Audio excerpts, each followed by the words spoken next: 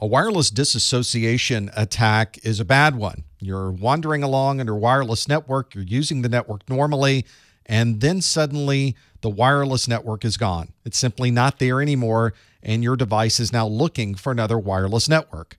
And then maybe you gain access to your wireless network again, and then you drop off of the network again.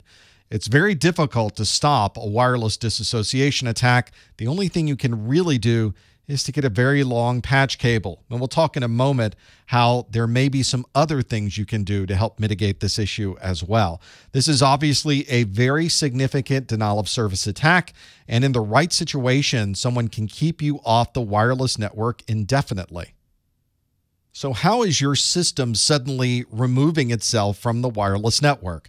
Well, this all comes back to a series of management frames that are used on 802.11 network. These are the frames that are all running behind the scenes that connect you to the network, disconnect you from the network, and perform a number of other management functions. You never really see any of these frames going back and forth. It's not something you can identify on your screen. It's all happening behind the scenes on your wireless network.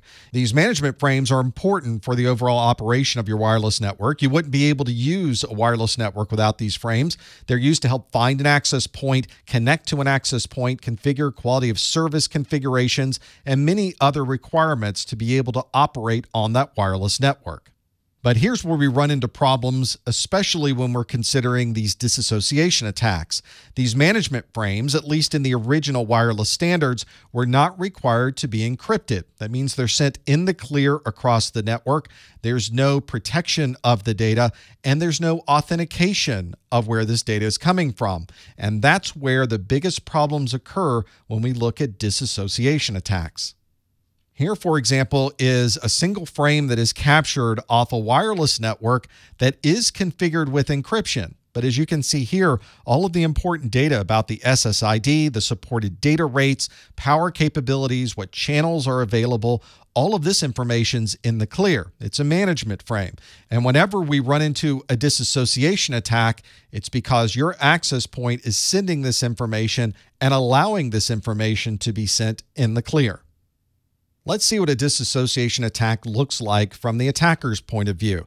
If we look at my phone, I'm on a wireless network, and we can see that my Wi-Fi address ends in 2E Fox Delta. So it should be relatively easy to see this on a packet capture, which is exactly what we're going to do. We're going to run arrow dump, which is going to capture information from the wireless network, and it will show me the communication between the wireless access points and the other devices on this network.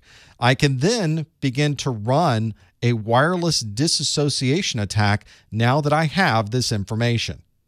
Let's have a look at my phone. I'm on the network PM, and it's sitting on the network just fine. I'm going to run an air replay NG command, which is going to send the disassociation frames. I'm going to first specify what the BSSID is of my wireless access point, and then I'm going to specify the station MAC address that ends in 2E Fox Delta, and watch when I hit enter how quickly suddenly the wireless network disappears.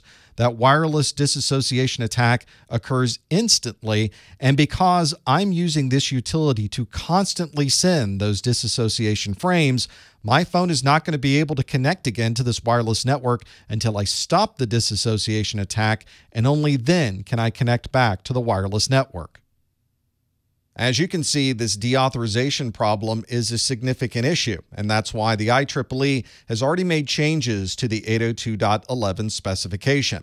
802.11w, that was introduced in July of 2014, addressed this problem by making sure that certain management frames were now going to be encrypted across the wireless network. This means that frames that would disassociate, deauthenticate, switch between channels, and other important management frames would be protected from this type of attack.